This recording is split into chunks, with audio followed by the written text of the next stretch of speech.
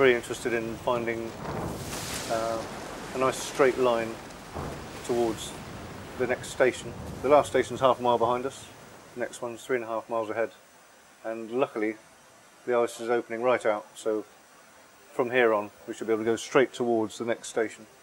But if it was busier, so if we were going down this way, then I'd just be concentrating really hard on looking for the easiest route to go between the ice, and if there's no choice but to brake some, then minimum speed, say about 3 knots, and looking for these nice flat bits, particularly the ones with pools on.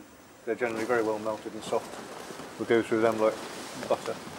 The chaps that have got ridges or hummocks along them tend to be, they'll certainly be a harder target, because you understand about the sort of 6 or 7 to 1 ratio. So if there's a hump like that on top, then there's a huge great keel underneath. So that's going to take a lot more braking. So basically looking for the path of least resistance, trying to get there quickly without in any way risking damage to the ship. If we are in a pickle with the ice, one of the ways of getting free can be to rock the ship, and even with all the pies and cakes, we haven't got enough fat boys on board to run back and forth and rock the ship. So what we can do is use a huge reservoir of compressed air to blow the water one way and then the other, and that will just set the ship rocking. The idea is that that just breaks the ice's hold around the hull and gives you a chance to get moving. I haven't been allowed to play with it yet, sadly, but I'm hopeful.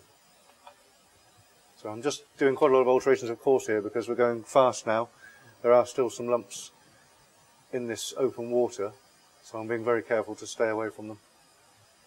We're now doing 11 knots and I don't want to even graze along a piece of ice. So I don't want to hit a big hard piece of ice like this one on our starboard bow now. At this sort of speed, 11 knots, that's not what the ship's for.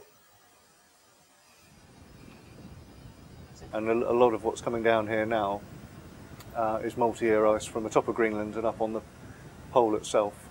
So we're getting bergs. I think we just lost one. There's just one still in sight over there.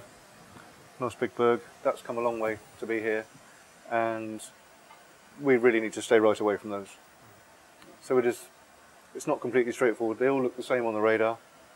So that's why last night and this morning when it was foggy, we were really just creeping along. The ship is rated to take 1 metre of first year ice, but in practice there's degrees of everything, so old ice that's really rotted, we might do considerably better than that.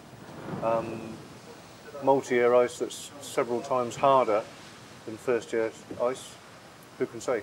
Not very much at all. And it's very deceptive. Because the ice knocks the swell down, so you don't really get the sort of the same weather that we're used to as regular sailors. The seas tend to be very flat, even if it's quite windy. Big swells disappear down to nothing. You get into a real false sense that the weather's nice. Absolutely obsessed with the ice pictures and the weather forecasts, and we never let one go by without having a good hard look at it, and thinking constantly about whether we're in a safe place, whether it's a sensible place to be.